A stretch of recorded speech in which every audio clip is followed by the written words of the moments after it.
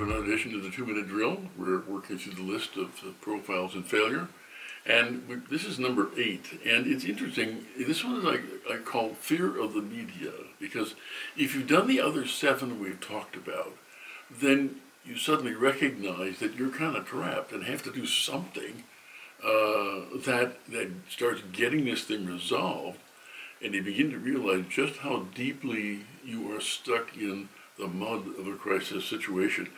The concept here is that if you let things go this far, then the questions turn to the ones you're going to hate most. What did you know, and when did you know it? What did you do, and when did you do it? Why did you wait till this point in time to begin doing something productive about it? All those ishy, awful questions for which there really are never good answers.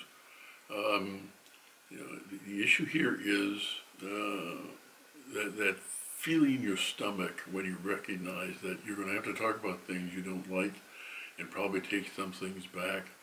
And as I've said so many times, that's the time to be as candid as you possibly can. Remember what candor is.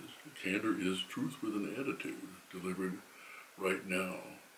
When it gets this far, candor is the only thing that will save your reputation. If you'd like a copy of the full list of 9 profiles in failure, the information appears below. See you next time. Thanks for being here.